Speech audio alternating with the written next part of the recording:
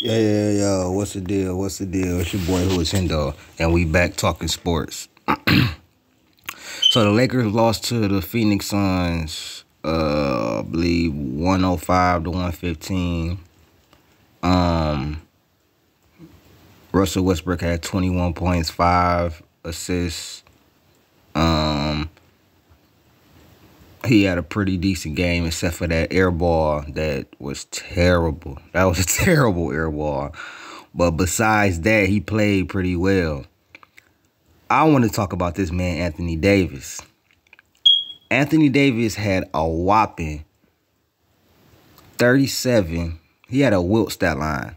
37 points, 21 rebounds, 5 blocks, 5 steals, 14 of 15 from the line. Dude jinxed him when he was at the line. Like, he's a perfect 14 of 14 from the line, and jinxed him, and he missed it. But Anthony Davis has, I don't know what's got into him, but I love it, bro. This Anthony Davis is better than Giannis.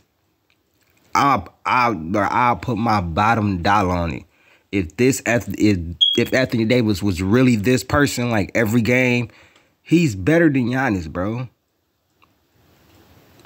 But we know that to not be true, because he can't consistently do this and he doesn't want to do it. But on my screen, you got the last 4 games without LeBron in the lineup. I know they lost last night, but 35.5 points, 18 rebounds, 2 blocks, 2 steals, 62% from the field, 92% from the free throw line, a 12.5 plus minus, and a 3-1 record. 3-2 now because they lost. Anthony Davis is become a MVP candidate if they was above 500. Anthony Davis would be in the MVP conversation if this was leading to more wins. If LeBron wasn't stagnating the offense as much as he was the first couple games. Look how free-flowing the offense is. And that was a respectable game last night. They wasn't getting blown out or nothing like that. They lost to a superior team. They lost to a superior team. And Phoenix made threes, and the Lakers didn't. Russ didn't turn the ball over a lot. He had 1 turnover. AD was the best player on either side, bro. Great job, AD, man. Now, let's see when Bron come back. Is he going to be able to round in the form? He going to go back to that old AD 22, 10, and 5? Nah, we need exactly what you did tonight. Keep doing that shit, bro. Fuck what Bron talking about, bro.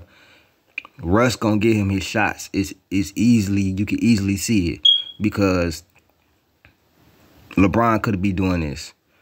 And for all these LeBron apologists talking about LeBron wants him to take the mantle. No, he don't. Not this year. Not taking 22 shots a game, he don't. I hate these LeBron apologists on TV. They kill me, bro. Like, just own up to it, bro. He's playing bad basketball this year. Bad and selfish basketball, because he wants that Kareem title, and then that's it for him.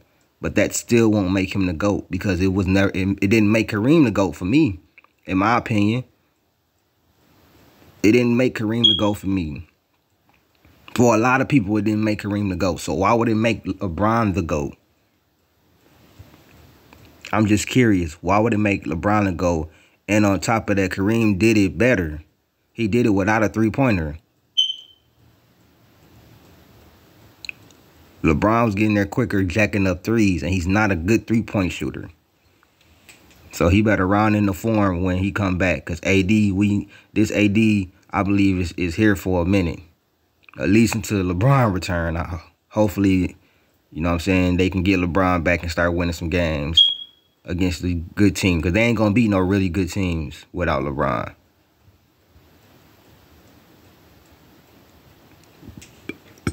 Unless they hit threes, and nobody could make threes yesterday.